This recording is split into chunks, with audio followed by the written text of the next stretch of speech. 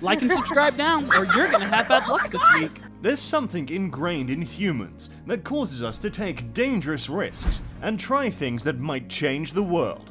But not all of these inventions led to glory. Some failed, while others tragically ended in death. From the flying tailor to the person who revolutionized the press, here are 10 inventors killed by their own inventions. Number 1 is truly tragic, so definitely watch out for that. Number 10. Henry Smolinski. Henry Smolinski held a degree in aeronautical engineering from the Northrup Institute of Technology. Old Hank got the idea that a flying car was necessary. He wanted to create a commercially viable flying car, so he quit his job at Northrop and started Advanced Vehicle Engineers. In 1973, the company built 2 prototype vehicles called AVE Mizars by fusing the rear end of the Cyan Skymaster airplane, which could be attached and detached from the car, with a Ford Pinto.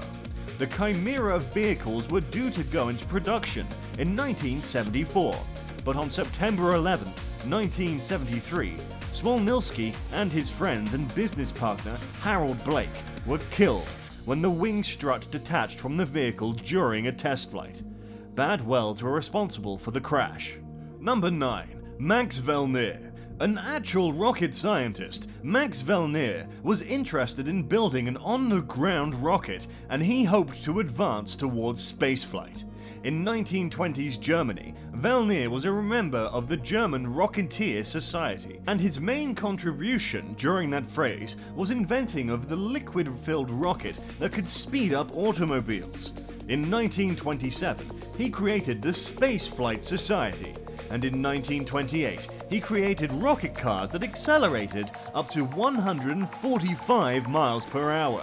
And if it wasn't enough, in 1929, he created a rocket-powered sled that hit 250 miles per hour. After his spectacular success, he started to experiment with rockets using liquid propellant, hoping to soon experiment with rocket-powered aircraft. A rocket accidentally exploded, killing Velnir in 1930. What a tragic ending it must have been. Number 8. Alexander Bogdanov. Eternal youth has perplexed humans for centuries now, and this was one of them. The mad scientist was a Russian physician, writer, politician, and inventor of sorts.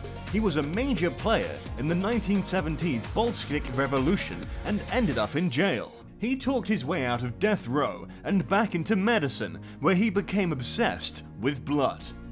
Bogdanov founded the Institute for Hematology and was convinced that blood transfusion was the ticket to the fountain of youth. To back up his beliefs, he used himself as a crash test dummy and transferred blood from a patient suffering with malaria and tuberculosis into his system. He died 2 days later, on April 7, 1928, but the patient slowly got better. It seemed that the blood types were incompatible, something little known in the day. Number 7. Marie Curie. Marie Curie was a Polish chemist/physicist who pioneered research into radioactivity and won the Nobel Peace Prize, not just once, but twice. She is credited with the discovery of radium and polonium and numerous advances in radioactivity, a word which she naturally invented. Her work led to the development of X-rays. For her work, she was awarded the Nobel Prize in Physics and Chemistry. That made her the first woman to win the Nobel Prize and the only woman to have been awarded the Nobel Prize twice. She also remains the only person to win a Nobel Prize in 2 different sciences. There is a lot of men who have to catch up on, it seems. Her research exposed her to a lot of radiation though, and she died of leukemia in 1934. Number 6. Karl Schloss. This is the craziest inventor you will ever have come across. Karl Schloss is probably best known as the 8th person to go over Niagara Falls in 1984 in a homemade barrel. The professional stuntman developed a shock-absorbent barrel in which he would go over the Niagara Falls. He did so successfully, but when performing a similar stunt in the Astrodome, there were some human errors that complicated things. The barrel was released too early, and Sutcliffe rolled off the Houston Aerodome in a self-designed barrel in front of an audience of 35 million people. A water tank below the Astrodome was supposed to soften Solkik's fall. However, the barrel clipped the edge of the tank. Solkik's skull was fractured, and his chest and abdomen were crushed. Number 5. Thomas Midgley. The death of this inventor is a very surprising one. Thomas Midgley was an American chemist well known for the two most popular inventions, terephthalate lead and dichlorfluoroethylene. Don't try to pronounce it, you will just end up failing like I just did.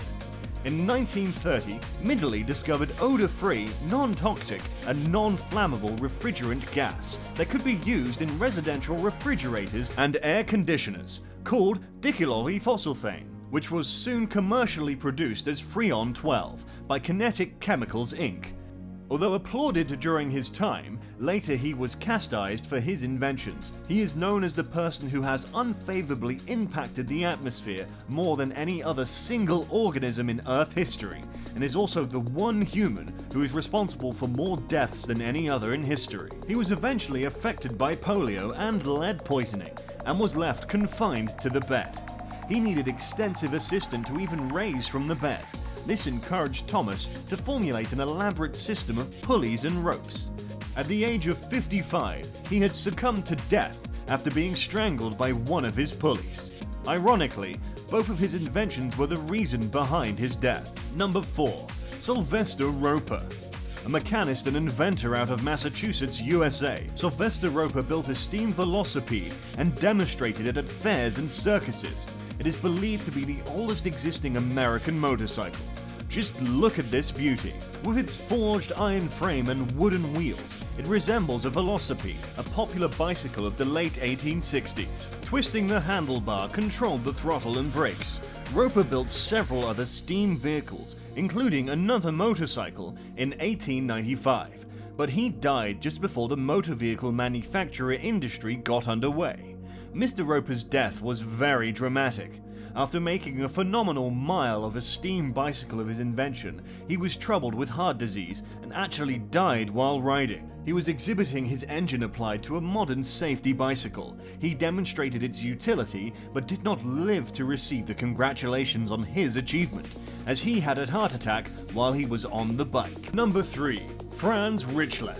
One of the first dramas associated with the Eiffel Tower is the misadventures experimented by Franz Rich, a French tailor.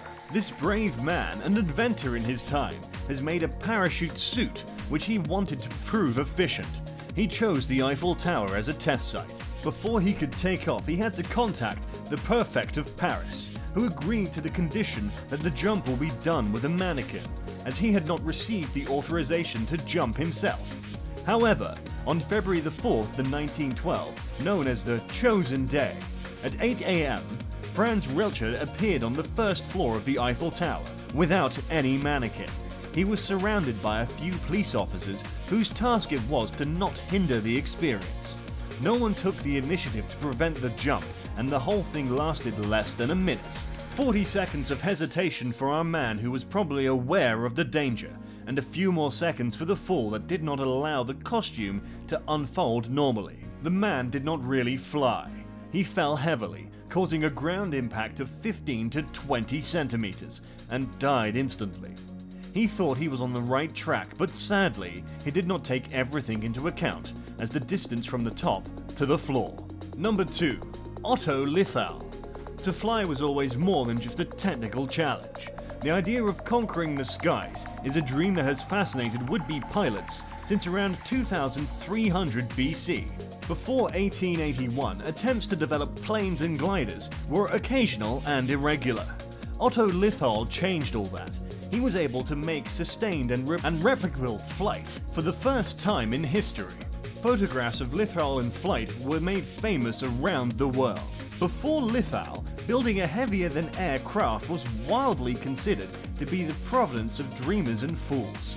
Afterwards, it seemed possible to fly. Lithal developed 18 different models of his gliders over a span of 5 years and broke many laws of physics. It is perhaps ironic that he broke those laws and crashed to his death just north of Berlin. He was just 48 years old, but even though he died, he paved the way for the future of aviation, and now, there are always people flying in the air because of him. Number 1. The press revolutionary. You probably know that the printing press was first built in the 15th century, and if you didn't, maybe it's time to read a book or two. American-based William Bullock improvised Richard Mark's Hoe rotationary press in 1863, which was revolutionary. Due to the increased speed and efficiency, this changed the printing industry due to its great speed and efficiency. He also has designed and invented various devices such as cotton and hay press, a seed planter, a lathe cutting the machine, and a grain drill. Bullock's press allowed for automated continuous large rolls of paper, eliminating the back-breaking hand-feeding system of earlier presses. The press could print up to 12,000 sheets an hour, which later improved to be 30,000 sheets an hour. All went well until a deadly mishap. On April 2nd, 1867, while adjusting new presses that were being installed for the Philadelphia Public Ledger newspaper, his right leg was crushed accidentally in the machine when trying to kick out a pulley. After a few days, he developed gangrene. On April 12, 1867, Bullock died during an operation to amputate his leg. Which one of these inventions was your favorite? Let us know in the comments. And if you enjoyed the video, don't forget to like and subscribe to our channel.